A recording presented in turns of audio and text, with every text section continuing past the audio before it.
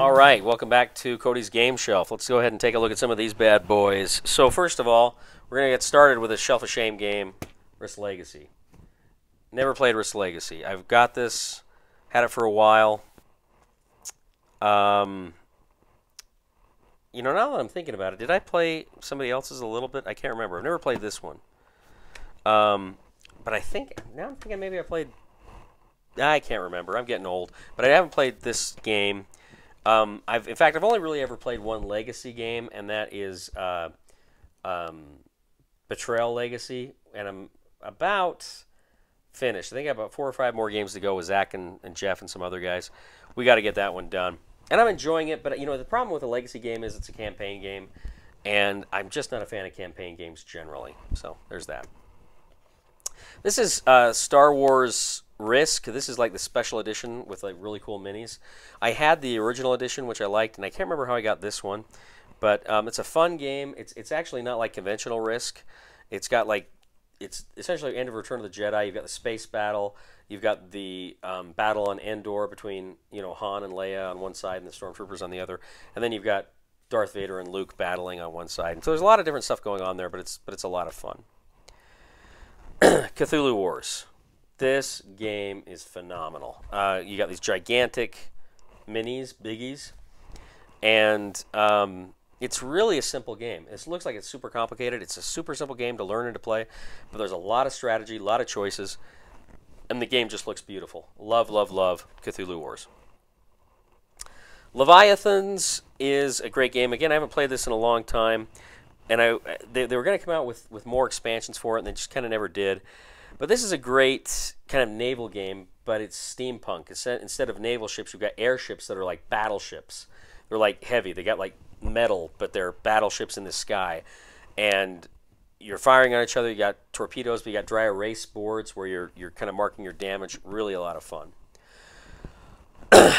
Villainous Vikings. This is by the Jeremy Stoltzfus, who gave us War of Whispers. This is a fun game. I haven't played this one in a long time, but I can't give this one away. It's just one that I like too much. I keep thinking I'm going to revisit. Fun little game about kooky Vikings. A lot of good competition there. I just enjoy it. I haven't played it in a long time. I'll bet I haven't played this in 6 years at least. But I keep thinking I got to get it at the table. Machikaro. Machikaro, and I've got the Harbor. This is the Harbor expansion box, but I've got the base in there as well as the Harbor expansion.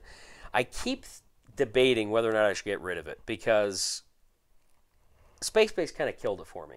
I really like it. It's one of those games where you're trying to build a city, and you're all rolling die. When somebody rolls a die, it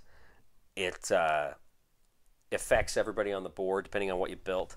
So I really like it, but I don't know. I've kind of prioritized Space Base there. So we'll see. Red Rising.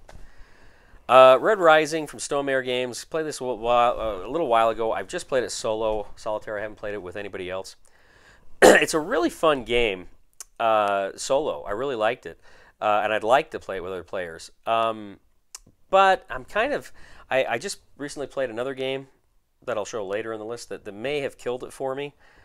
I don't know. We'll see what happens. I want to, before I would let this one be killed, though, I'd want to play it multiplayer. Wingspan. This is another one from Stonemaier, and this is a game that I had no interest in. People went on and on about it. I didn't think it looked fun at all. The theme did not thrill me. And then out of the blue, Jamie contacted me from Stonemaier, and he said, "Hey, we got an extra copy of this. You want to review it?" And I just, I'm kind of a sucker for those sorts of things, so I said, "Yeah, sure." And I played it, and it blew me away. I was really excited. I've only played it once or twice. I think twice. But it's a fun game. It lives up to the hype. I was surprised how much I liked it, and I never did think I would. Lords of Waterdeep, Wizards of the Coast. I've got the expansion. Guess what? Shelf of Shame. Haven't played the expansion, and I haven't played the base game in years. So I want to play it again, if nothing else, to play the expansion. Then maybe, I don't know, we'll see if I should keep it. Because I've actually thought about getting rid of this, but I think I got to play the expansion before I get rid of it. But a really fun game. One of the first worker placements I played. Really enjoyed Lords of Waterdeep quite a bit. And then finally, Shelf of Shame, Swords and Sails. The designer actually sent me this not not too long ago, and I told him I just didn't know when I was going to get it to the table.